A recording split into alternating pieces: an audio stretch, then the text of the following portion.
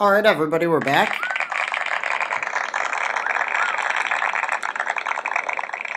I know if you notice the applause are getting more and more, and that's because of all the followers that we have, because these PowerPoint presentations are amazing.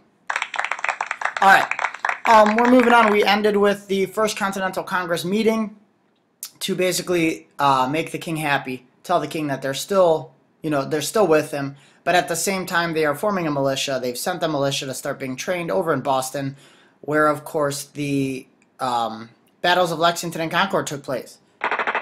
So again, it was that highly outnumbered small little group of militia soldiers, but it gained ground as the soldiers were walking back to Boston. Now that the first shots of the war have rung out, so you have now the British have fired on their American colonists. In a way, it is kind of like a civil war. And to the rest of the world, now they're watching these American colonists trying to fight for independence. Now that the talk is over, the writing for help is starting. Basically, you have a mini war, at least in Massachusetts. You have a war going on in the colony of Massachusetts. The other 12 are kind of jumping in. Some of them aren't. It's one of those things where sides are being picked by all the different colonists. So what you have is a Second Continental Congress called. The first time that they met, they chose to stay peaceful and write letters to the king, but also prepare themselves for what could come. And in the Second Continental Congress, which is called in May of 1775, the delegates, most of them all coming back, the 56 original ones, now all 13 colonies come. Georgia sends theirs as well. And now you have them all meeting once again in Philadelphia to decide how to pay for and come up with an army and a navy, and how they're going to pay for that. So going back to the French and Indian War, they had that chance with the Albany Plan when they turned that down. But now that it's a war happening with them, where it's just them against the king and his soldiers, and there's no king and soldiers helping you out, it's up to them now to pay for that.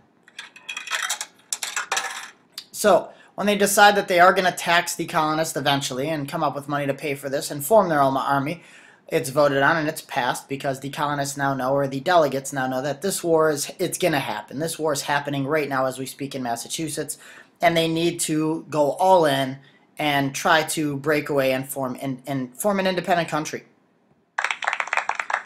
So what happens is, first and foremost, with this army that they're creating, they need to appoint a commander. They need to appoint someone who knows what they're doing, somebody who's ready to go to lead an army, who has war experience. And they look around in the room, and one of the gentlemen from Virginia, one of the delegates from Virginia, who's a very wealthy man who comes from money, his name is George Washington.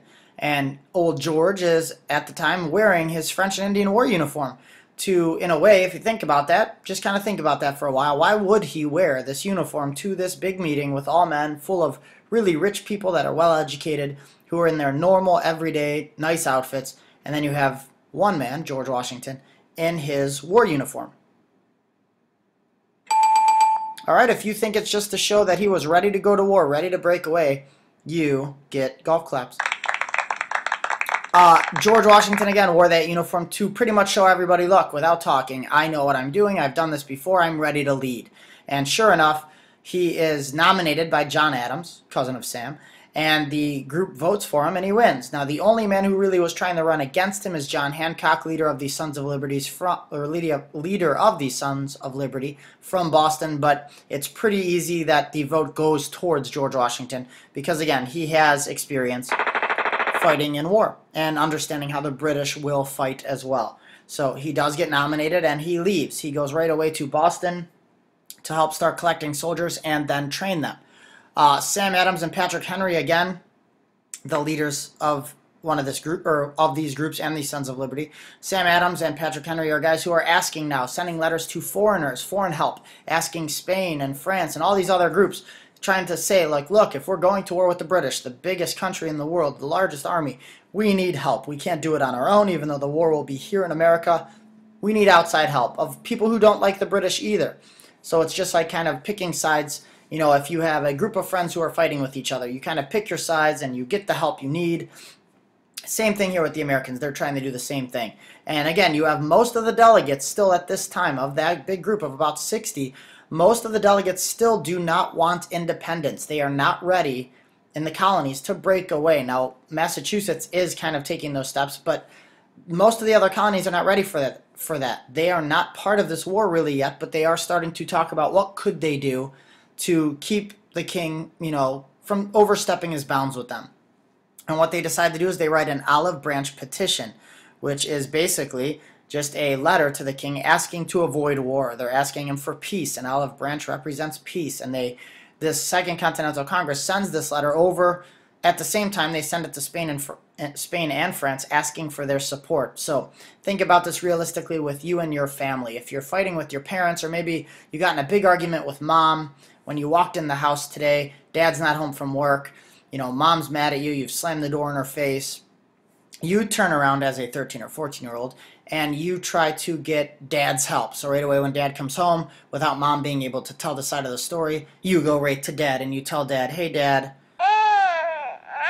I'm really sad and mom's really mad at me and I don't know what I did, and you try to kind of get them to play against one another. And that's what America's doing. They are sending a letter to the king saying, hey look, we're still your people, we love you, you're the best.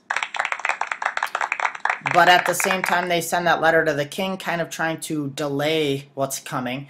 They're sending letters to Spain and France and all these other countries asking them, hey look, we know you hate the English. Can you help us in a battle for independence? Can you help us in this war for independence we might fight? And, you'll help beat the biggest, baddest country in the world who sort of, in a way, bullied you for years and years.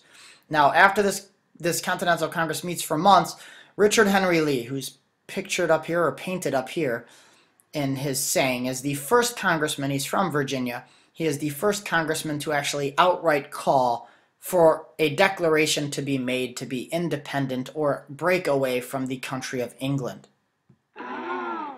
So we can honor him in a way for being the guy who calls for this Declaration of Independence to happen.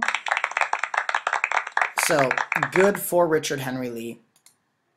Now at the same time this is all going on in the colonies, colonists are reading a pamphlet by a man named Thomas Paine. And Thomas Paine, his pamphlet is called Common Sense, which as a group of teachers, we hope that you guys can develop during your time here at Ridge. We hope you do develop that common sense. So, hopefully you're laughing a little bit at that. Now the pamphlet of Common Sense basically told the colonists that if they used their own common sense, they would realize that they have products, they have crops that they're growing on the farms that could get them direct money. They don't need to ship them away to the king to pay money. And it's not benefiting them to be part of England anymore. That, with just what they're creating in the colonies, all these crops and everything else that they're creating, that they could be an independent country. They don't need the king anymore. And if they use their common sense, they would realize that. Now, over 500,000 copies are sold, and basically it's such a small pamphlet that you read it in a day or two and then you passed it on to a friend. So it doesn't look like many copies are sold, but again, it was something that was passed around pretty quickly. And again, when people read it, they came to the realization that America could and should be free. Alright, when this Second Continental Congress meets, and there is a painting of them meeting in the Philadelphia State House, which we used to go visit, they write a Declaration of Independence, which is very similar to a breakup letter in middle school. Now, the Declaration is penned or written by a man named Thomas Jefferson, as well as a couple others, Ben Franklin, a couple other guys helped, John Adams, a few other people. And there are 4 parts to the document. There is a preamble, which is an introductory statement, sort of like English class. A preamble is just an introduction saying what this is going to do, basically, that this letter is going to break them free of the king. The second part is a philosophy of government, which basically states that in America, the famous quote is that all men are created equal and have the rights, the unalienable rights, to life, liberty, and the pursuit of happiness. Now, basically, this says that here in America that the people will govern themselves. Now, again, this is a stretch. Most of the governments around the world had a king or a monarchy system, and we are now going to go back in time almost at least to say that we're going to set something up that like the Romans or the Greeks made, which was, roughly 2,000 years ago. I know, that's pretty exciting.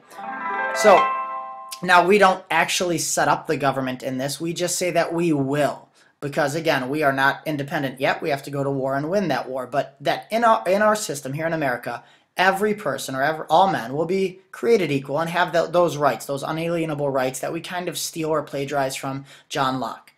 Now, the third part is why we separated from the king. And we basically make a list of complaints against the king, saying that he is a tyrant or a ruler that rules with absolute power, and he has overstepped those rules that John Locke said, and he's overstepped and abused his power enough that we have the rights to break away. And the fourth and last part is a Declaration of Freedom, where the delegates wrote that all 13 colonies should and ought to be free, meaning that they all agree to this and they are all together fighting together against the king. So all 13 colonies are fighting unitedly to be free. Now, the declaration is adopted on July 2nd. It is read to the public on July 4th. July 2nd, the group inside the delegates adopt the written version, the final version. It is read out in the city streets on July 4th. That is why we celebrate Independence Day. And we have lots of fireworks. Now, if your fireworks sound like explosions, that's probably bad, but that's all I got. I'm on a limited budget. Now, this declaration, after it's read on July 4th, the delegates still have to sign it to make it official, and all but one of the delegates have finally signed it by August 2nd, and that's when it's shipped around. Now, on July 4th and after July 4th, it is sent all around the world to other countries to show the countries that we're ready for help, to show the king, this is it, this is the breakup letter you've wanted. So girls, think about it. When you write a breakup letter to a boy, you basically start with, hey, look, it's over, that's number one. Here's why we're breaking up. It's things I need to deal with. It's not you, it's me. There's things I'm going with. That would be the second part. Number three would be the reasons why you don't like the boy anymore. Maybe he's kind of ugly, or he doesn't treat you right, or buy you stuff. And then last, it's over, deal with it. By the way, you can insert your own breakup music right there. The letter C says the importance of the Declaration. Why is this important? It elevates the struggle for independence. So now not just Boston and Massachusetts are fighting this war, all 13 are. This breakup letter shows that all 13 colonies are now part of it. They're all fighting in this together. And the colonists now have everything to lose, everything they want, their independence, their freedom, they're fighting for. Number two, by publishing the Declaration, we're allowing other countries to help us. We're showing them that we should be free and we think we're free, and now we need help. And then number three is that the colonists, because we deem ourselves independent in our own country, we can steal land and property from the loyalists. And loyalists are, of course, the people loyal to the king, whereas patriots are the people that are for the independence movement. Now, as the war breaks out, this being the last slide of your notes, as the war breaks out, we always look at who should win on paper. There is the flag, the unadopted flag of the Americas, or at least the American country. You have the 13 stars in a row, and you have the 13 stripes, and then you have the English flag as well. Sorry if you're English and watching, but good for you if you are. Now, for the colonial sides, their advantages are that we have a good general in George Washington. He's well respected. The English respect him as a leader. The Americans know and love him as a leader, but on paper, he has lost more than he's won, which represents most of the Browns coaches. But we still love the Browns. Number two, the colonists know the land. We're fighting here in America. They know the land. They know where to go. They're ready for this. So this is an area where they know the land. They're going to use that to their advantage. The British are not used to that. Number three is that Britain's 3,000 miles away. It will take a lot of effort and time to get more soldiers, more supplies for the British Army, whereas the Americans are fighting here. And then last but not least, the Americans are fighting for everything. They are fighting for their own freedom and independence. They have everything to lose when you look at it that way. And now for the British, the English advantages. They have a huge army and navy, one of the largest in the world. They are going to be bringing over 50,000 troops total throughout this war. They have the largest navy as well, whereas the Americans have like a few little tiny boats with nothing. But again, this is America.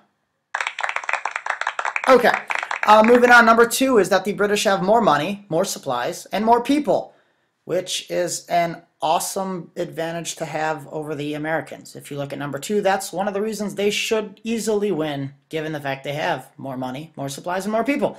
Number three is that a third of the colonists are still loyal to the king. And a third of those people, or a third of the colonists, may actually help the loyalists or help the British fight. They may also kind of sell out their own people or their own colonists, their own patriot colonists